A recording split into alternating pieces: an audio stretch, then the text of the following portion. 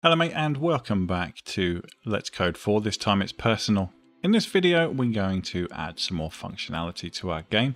Before I get started, a huge thank you to everybody for subscribing and hitting the notification icon. That really helps me out. And an even bigger thank you to my members and patrons. Your names will be running across the bottom of the screen at the end of the video. So let's jump into this then. So currently we have a game which the interaction buttons now function after a certain fashion anyway. But what I want to do now is I need to be able to add in some additional things which we're going to talk about as we go through. The first thing we have to do is actually make our actions use up time, energy, and that's going to be a nice and easy job to do. So what we have to do is in our defaults and defines folder, what we're going to do, we're going to create a new list, and it's going to be a list of lists. It's going to be nested lists. So I'm going to call this one effects. And then I'm just going to say is, and then it's going to be a list. Next thing we want to do is actually append some things into it, and we can either do it in tandem with the interact buttons or at the bottom. What I'm going to do first is I'm just going to put #0, and I'm going to do that same thing for all of these action buttons so that we don't lose track of which one is which, and that's going to become very important once we create this list. In order to repurpose our buttons, or rather add functionality to our buttons without affecting the rest of the buttons that we have, for example, we don't need these effects to take any changes with respect to our main UI buttons, we just want them to affect interact buttons. So rather than adding more properties to these, what we're going to do is we're going to create a list that works in parallel to our interact buttons. So what I'm going to do here is I'm going to come back and I'm going to get my effects, just copy that variable name there, going to add my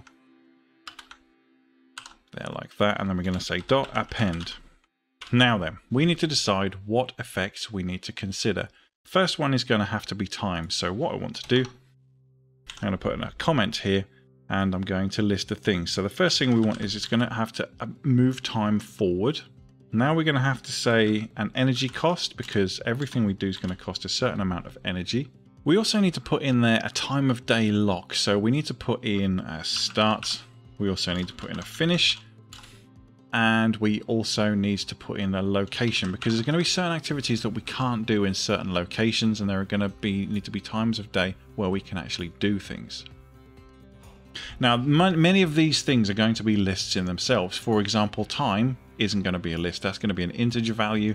Energy is also going to be an integer value. Start and finish times, we could actually incorporate just that into a list. So we could just say time list. And then locations, we could also just have that as a list, which is going to be the most simple thing we can do. So the first thing is talk. Now, as far as time is concerned, we want it to just be 1. And we're going to append our time of day by 1. So what's going to happen is it's going to, if we're doing it in dawn, it's going to go to morning. If we're doing it in morning, it's going to go to lunch, etc. What also need now to do is have an energy cost. Talking for a forenoon is probably going to use up about, let's say, 30 energy out of 100, 30%. Now, the reason that it's so steep is that we don't want the player to just be able to keep doing these things over and over and over again. We need them, they need there to be some kind of consequence for carrying out these actions. This is, after all, a stat management dating sim, so we need the player to think about their energy consumption. Now, the time list, talking is going to be something that you want to do morning, lunch, afternoon and evening, but obviously not necessarily dusk and night. So we can say with, we can actually put these as integer values again. So we want it to be 1, 2, 3 and 4. So we can just create a list and we'll say 1, 2, 3 and 4, like so. And then location, we can have a list of locations. We currently only have 1, 2, 3, 4, 5 locations, so we could put this as a list of integers as well, or we could just put this as a list of code-friendly names. It really doesn't matter. The way that we're going to check them is going to be really indifferent, but I think for ease of use, what we should probably do is just use a list of integers as well. Now, talking to someone is something that you're probably going to be able to do in your house, your kitchen, your bedroom and your living room. Probably not so much the bathroom though, because, you know, no one wants to have a conversation in the bathroom, let's be honest. So what we'll do is we'll create a list again. And in fact, we can do it with curly brackets like that. And we're going to say 1 or 0, 1, 2, 0, 1 and 2, and then 4, like so. Now let's just double check. Yes, we've got that all set up correctly. And let's just change this to curly braces again, like that. That's fine. So now we are set up to go on that one. And what we have to do is do the same thing for all of the actions that we have here. So we'll just copy that, Control C, and then we'll just paste 1, 2, 3, 4, 5 for our 6 buttons. Now we've got covered. So now we just need to decide, are they all going to take the same time? For the ease of simplicity at the moment, we're going to say yes. I'm going to increase the energy use for fighting and working out and playing. So play is going to be, I'm going to say 32. Fighting is going to be 40, and working out is also going to be 40. Nice and simple. Now then, time lists. We should be able to pretty much do all of those things at the same times. What I want to do is that at dawn, the only actions that you can really take is having your breakfast and getting showered, for example. At dusk, you might be able to watch a movie or something like that. And then at nighttime, you can sleep, you know. But the major interactions that you're going to be able to do with the different characters are pretty much mostly going to be locked into 1, 2, 3, and 4. However, there may be exceptions to that. That's why we're going to keep this list as it is and not have just that being the bog standard defaults. Now, locations. Again, my house. Probably not going to do a lot of these actions in many of these places. But for now, we'll leave them as they are, simply because we just want to get this functionality working before anything else. So we've now got our effects list, which contains all of the information that we need for each one of our action buttons. And one last thing that we have to do before I forget is that we actually need to add an extra bracket at the beginning and end of all of these, because otherwise it's going to throw an error because it's looking for one property, because we're not pending a class like we are in the other lists. So now we have to save that. That should be good to go. So now we can start setting up our default interaction function to take these things into account.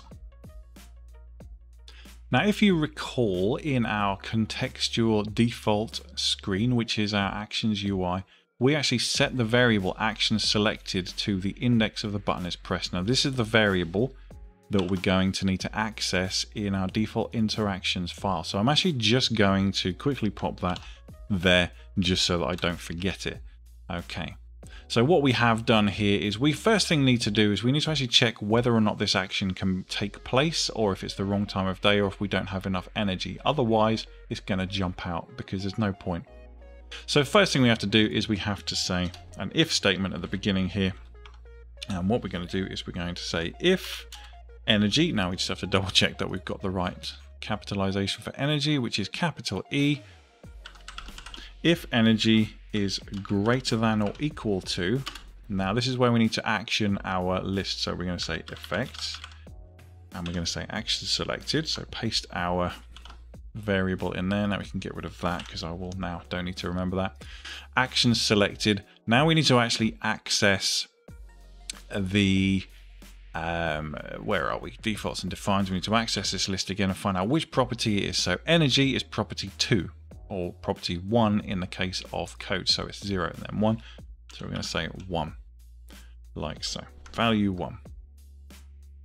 So if the energy is greater than that property, then we are good to go. But we also need to say and time of day. Let's come back to our defaults and defines, find out what the integer variable for the time of day is. There it is. Control C that. And then we can paste that there in, because we're checking if it's within a list, and then we're going to copy this and we're going to paste that there. But this time we're going to change this to 2, because if I remember correctly, our times are in fact 0, 1, 2. So that list there. Cool. So then we can add our colon there, and then the rest of this procedure can do that. Now, for now, this will do. Eventually, what we will want to do is separate these statements out and return some kind of message saying, can't do that in this time of day, or can't do that, not enough energy Or perhaps, in fact, we could actually do that now. So rather than tabbing all of that stuff in like I just did, what I'm going to do is I'm going to undo that and I'm going to make things a bit simpler. So if energy is less than that, then we're going to simply return a message and then we're going to say return. That's going to end this procedure like so. And we'll just say not enough energy. And then we can maybe put that in a pop-up screen or something afterwards. It's fine. Next thing I'm going to do is say if time of day not in there. So if it's not within there, then we can say can't do that right now. Return again. And then the last thing we can say is if now we need to know what our location is, and that's where things are going to get a little bit more complicated, probably dependent on how we've got our code set up. And I think the easiest way to solve that is to come into our classes file like so, and we're going to define a new function. Sorry, getting my models worded up. We're going to say def, and we're going to say where, or let's just say location int with a capital I. And then we're going to do that. And now what we can do is pass a value in, but I think it'd just be easier just to say global location and global locations. Let's just double check that we've got those two properties correct. Locations with a capital L, location with a small l. That's cool. And now what we're going to do is say for q in locations. In fact, we'll say for I, q in locations. We need to enumerate that. Oh, need to also add a colon to the end. There we go. Now we're going to say if location equals q dot, and now we need to double check if we've got a. So we're actually using the code name, so we just need to say name there. That's nice and simple. So we come back, we say q dot name. Then we're going to return. In fact, no, we won't do that. We'll just say int to return equals I. Then we'll come out of that loop and we're just going to say return I. And that's all we have to do. We just have to make sure that that's actually tabbed in correctly. Perfect. Save our file. Now we can reference our location, the integer value of our location, without having to do this over and over again because we've already done it. So now when we come back to our default interactions, we can actually reference this property. So we'll say Control C, if Control V. You need to put the curly braces, or the brackets at the end of it every time we reference that because it's a function, not just a property. And then we can say if it's within. And then we can copy all of this. If we can select it, Control C, and then we're going to say Control V. And this time we need to check what property value we're talking about. So it is number 4, 0, 1, 2, 3. So it's 0, 1, 2, 3. So we're going to reference 3. And then we're just going to return. We also need to change that to not in. And we're going to say can't do that here. Return. Cool. So what we're doing is we're checking we've got enough energy. If we haven't, then we're going to return. We're just going to cancel out of whatever we've clicked on. If we say it's not the correct time of day, it'll do the same thing. And if we're not in the right location, it will also not do that. Cool. And obviously it'll only do the rest of this code if it manages to get past all of those checks. So that's the initial checks done, but we aren't finished yet because now we need to actually append, or rather change our time and energy values to actually compensate. So what we need to do at the very end of all of this stuff is we actually need to subtract them. So we need to come here and say energy minus equals, and then we can simply come up the top here, copy that property, paste that in there. And then we can add time of day.